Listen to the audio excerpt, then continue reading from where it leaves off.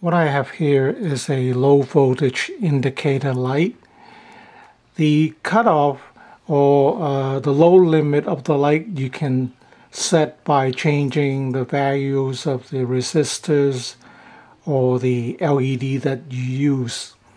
And I got the idea from YouTuber Electronics and More, except the zener diodes that he used is not the one that I needed to set the voltage. So I experimented with some different ones and I came up with 5.6 volt zener diodes. So I'm basically going to use this for my laptop lithium ion power pack. I have another one like this without the voltmeter. So I'm thinking of installing this in there, and I set it so that it would light when the pack reaches 9.6 volt. So that's about 3.2 volts per cell. With lithium 18650s, they're not supposed to go below 3 volts, and the lowest you should take them is 2.5 volts. So I set the low voltage light to 3.2 volts. So I have a power supply here, currently at 12.6 volt. So it won't do anything, it's not lit. So I'm gonna lower the voltage, and it's gonna come on when the voltage reaches 9.7 volt. I just passed it. 9.8, 9.7, you can see that it's flickering, and then 9.6 it came on. So any voltage that is below 9.7, this would come on.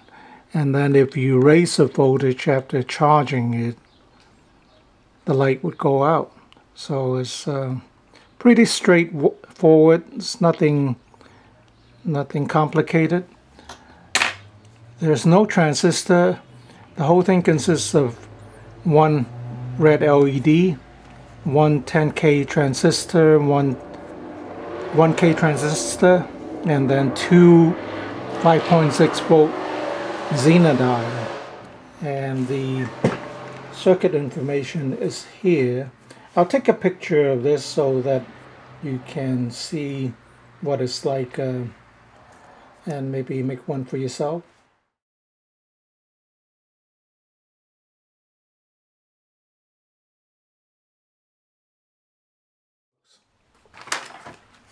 Okay, you have the 1K here. Plug into your positive rail.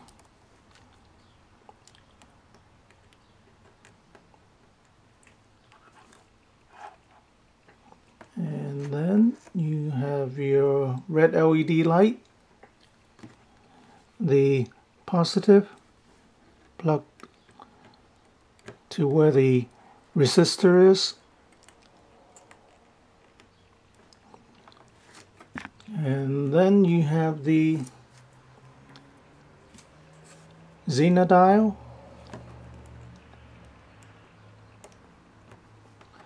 And then the other end plugged into your negative rail. And then you have the black band facing that way. And then you have the 10K resistor. Okay, 10K resistor goes to your negative rail.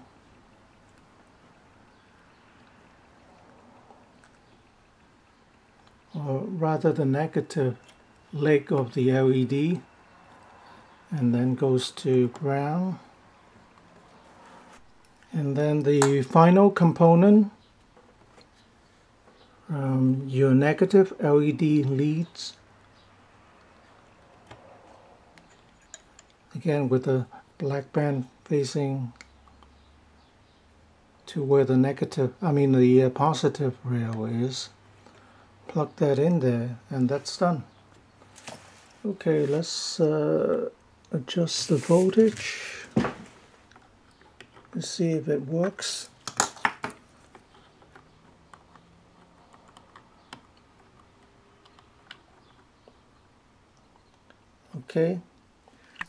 Okay, so now I have the same setup here, except the LED is different.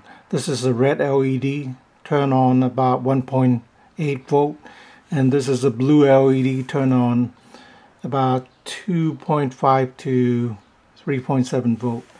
So one would light at this one would light at about 9.7, 9.6 volt. This one would light won't light until 9.2 or 9 volts. So let's see the difference. I'm gonna turn the part. This is 10 volt.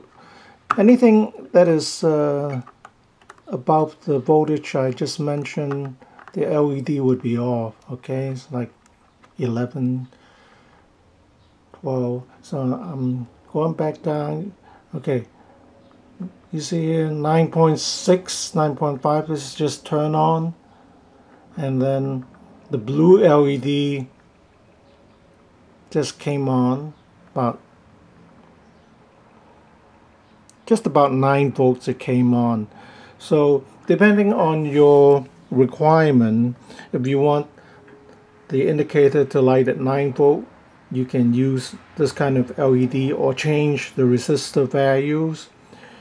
Or if you want it to light up at about 9.6 volt, you can try the red LED. Okay, for this low light indicator, you need only 5 components: one 1K resistor, one 10K, and two 5.6 volt zener diode, and one 1.8 volt LED, red LED.